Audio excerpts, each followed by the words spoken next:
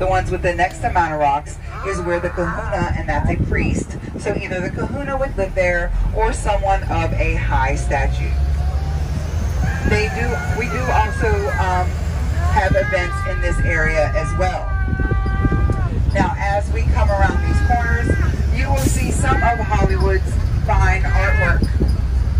Ladies and gentlemen, I welcome you to the Boneyard.